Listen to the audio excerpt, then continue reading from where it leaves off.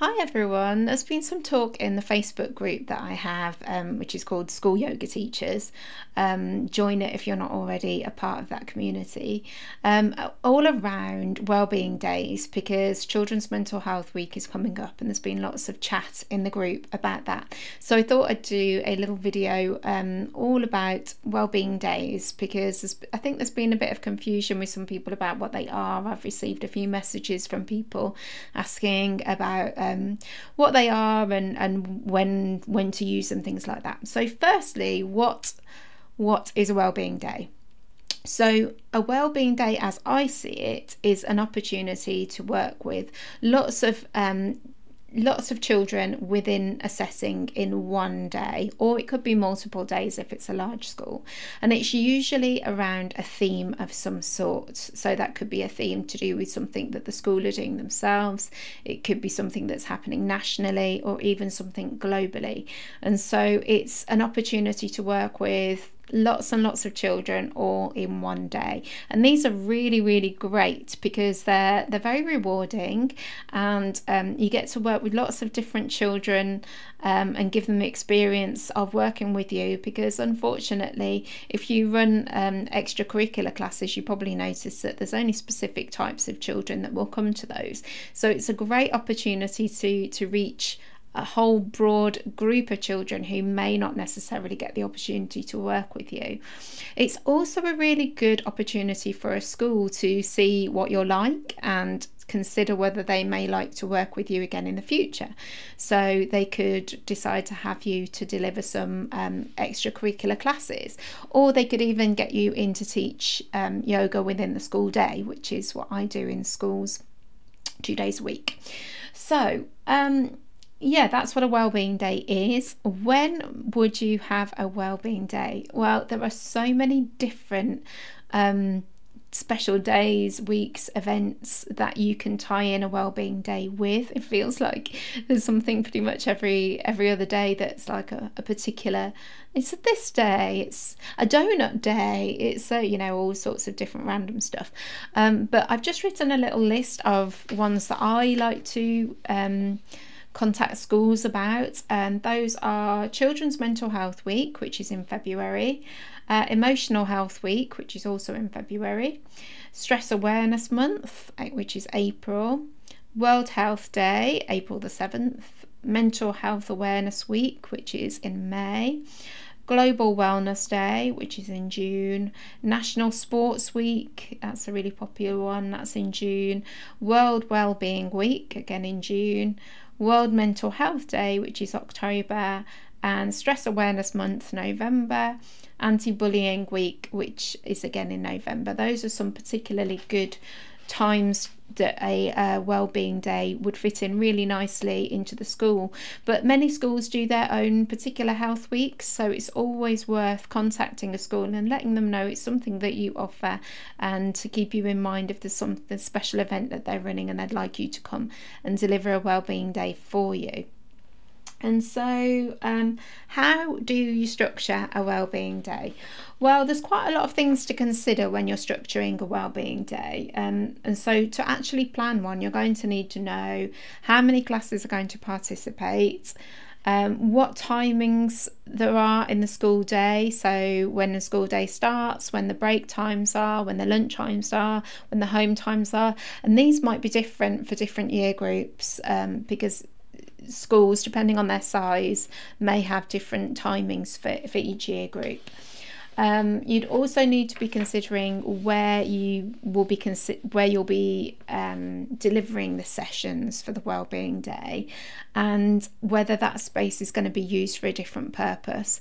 So many schools use their halls in a multi-purpose way, which means that they have that their hall is used for PE and also lunchtime. Many schools, not all schools, but many schools, that's the case. And so you need to consider about, if you are using the hall, do you need to pack away before and after, and before lunch, and set up again after lunch, because that will really impact how you organise the day. So some schools will send you a timetable. They'll be happy to organise what classes go when, and they will just send it to you. Or other schools really appreciate you to do that as part of the organisation. And so I quite like planning when I'm going to do what, but it just depends on the situation, whether you plan it or whether the school plans it. But something to consider is how long will you teach each class for? So I found, obviously, if you're teaching lots of different kids, different classes throughout the school day, you're going to be really limited with time anyway. But just some general timings that I have found that work for me when I'm working with children are the shorter amount of times for the younger children and longer amount of times for the older children. So this means like nursery and reception children, I might teach them for 15 to 20 minutes. That might be enough for them.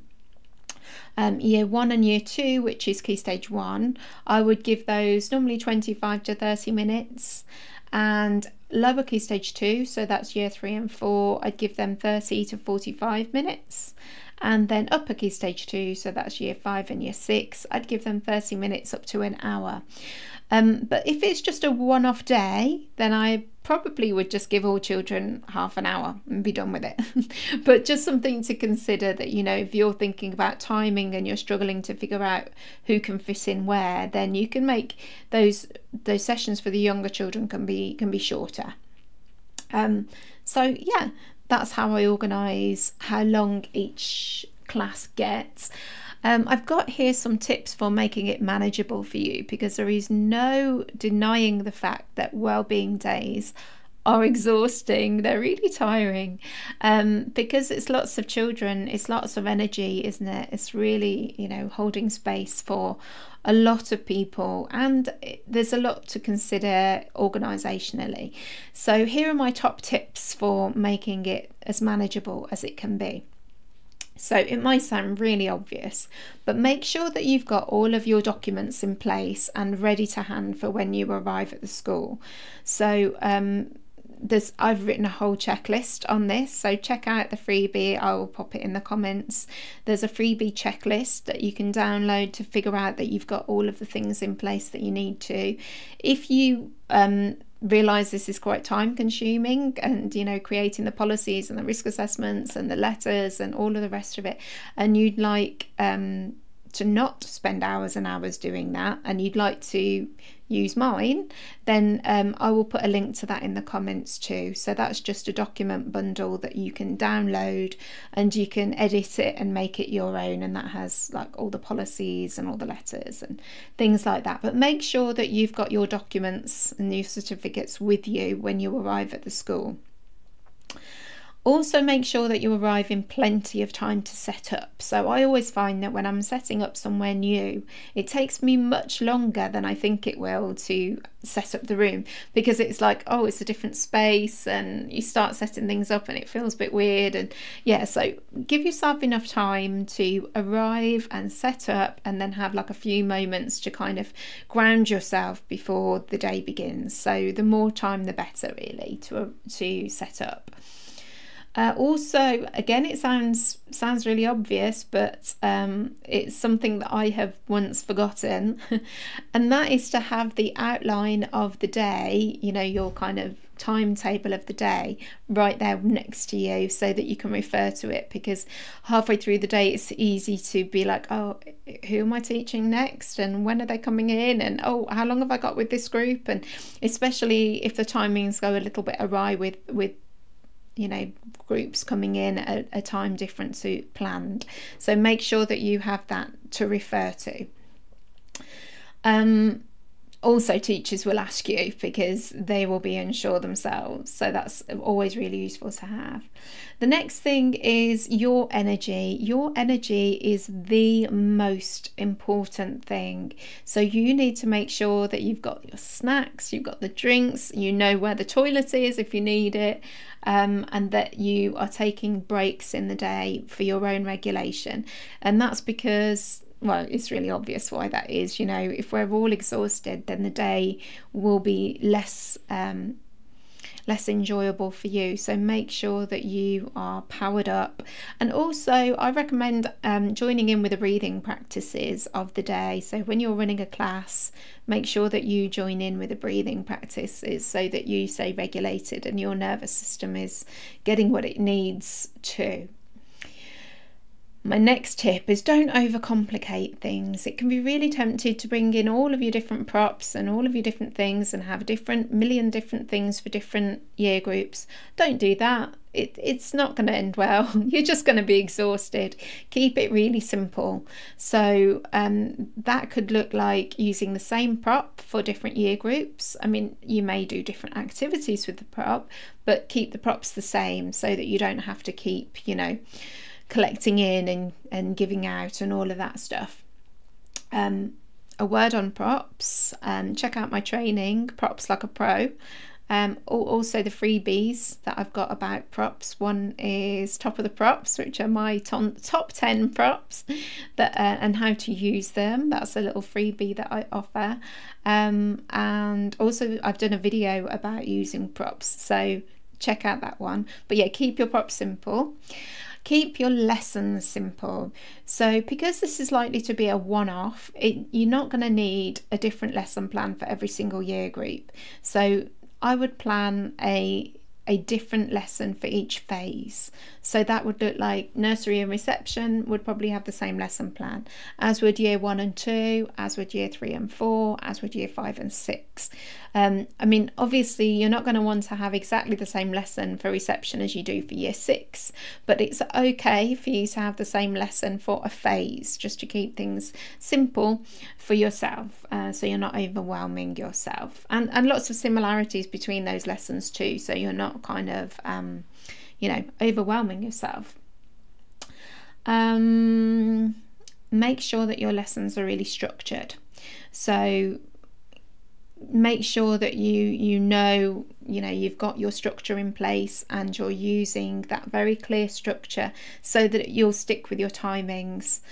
So if you're not sure about how to structure your classes for a within the school day lesson, then check out my training Structure for Success, which is all about how to structure a yoga lesson for use within the school day as a curriculum class. So check that out. I'll pop that in the comments too.